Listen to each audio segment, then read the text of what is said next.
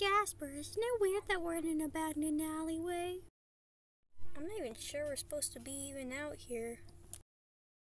It sure is dark out here, Jasper. Good thing we got your light-up shoes. And you told me that buying these was a bad idea. But Jasper, they're bad for the environment. What do you expect me to do? I mean, not loving the environment is just like your parents not loving you. Did you just compare parents to the wildlife?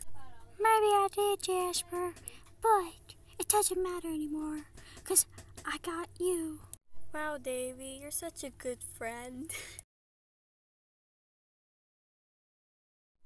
I suppose you guys are lost too. Well, I guess I can share some of my Kool-Aid if you guys want to follow me back to my house.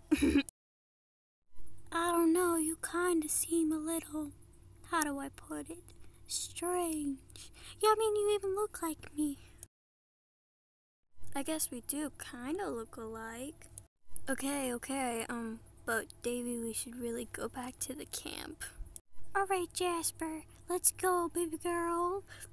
But what about me?